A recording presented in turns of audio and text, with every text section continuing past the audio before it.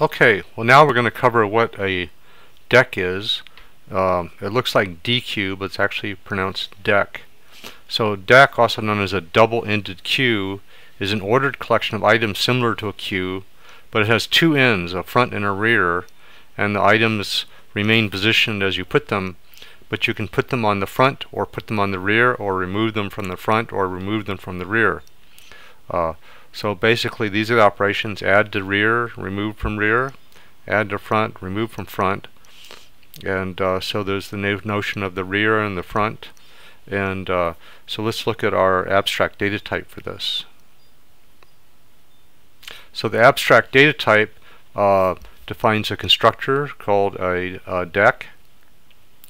It has an add front method, an add rear method, which just take an item, remove front, which removes the item from the queue, and returns the item. So it's kind of like pop, but removes from the front, and remove rear removes the item from the rear and returns it to you. Is empty asks if the deck is empty, and size returns how many items are in the deck. Notice you can't index and get something in the middle of the deck. It's like a queue. It only allows you to work on in terms of both ends. So here's some test operations. Create a deck and then check if it's empty. We're going to use a list to represent a deck inside of Python, and so that would return true if it's empty. Add the number 4 to the rear, so that goes in the deck. Add rear dogs, that goes onto the left side. So the left side of the list is going to be our rear. Add front cat, that's going to append it to the end of the list, so that goes onto the right side. So the front is this side and the rear is this side, looking at a list. Add front true, get the size, that it returns 4. Test if it's empty, it returns false. Add rear a float point, it adds it to the rear, which is the left side. Remove rear is going to return 8.4. This is what we just added to the rear. Remove front is going to return true, and that is the last thing we added to the front was true. So notice after you remove rear, it removes the 8.4 from the deck, and when you remove front, it removes true from the deck. Here's an implementation. You'll find this in the Python's library that we've linked to from the playlist section, which has all the code for that we're using from the book. But you can also just copy and paste this and put it into a file and use it. Now in the book they have this nice thing that will step through using it. If you haven't used these are built in the interactive book, so you can step through each step. And let me reduce this a little bit, and you'll see that as you step through, it shows you what the deck's pointing. So it's giving you, here's the class for the deck, and as you go forward, and so it's stepping into the deck, and here we're going to add to rear, and you see it happening here, and once it happens you'll see it's added 4 to the list. So you can step through this. There's 45 steps, so that's kind of interesting to do. Let's go to the next part.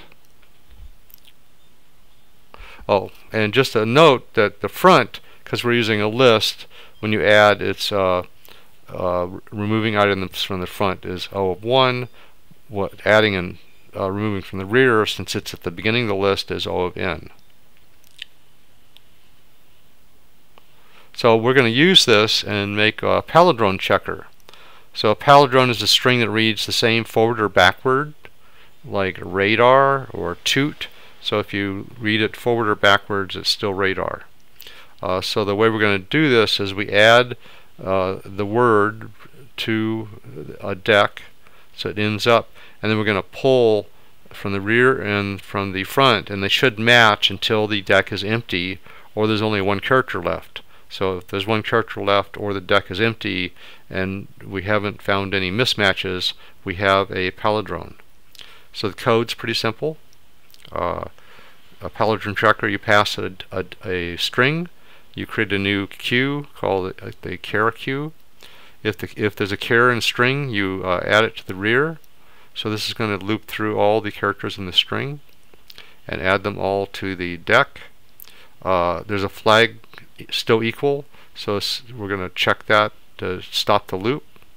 So while the size of the deck is greater than or equal to 1, so as long as there's 2 or more and still equals true, we're going to remove from the rear and the front and rear, check if they're not equal. If they're not equal, we set still equal to false, which would cause the loop to end early.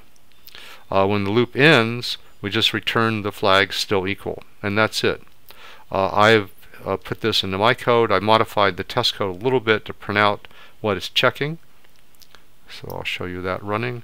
So this is all the same code, except here I print a string. Let me make this a little wider here. So what I did is I just copied this call that we're doing to check if it's true or false, and I put that into a string.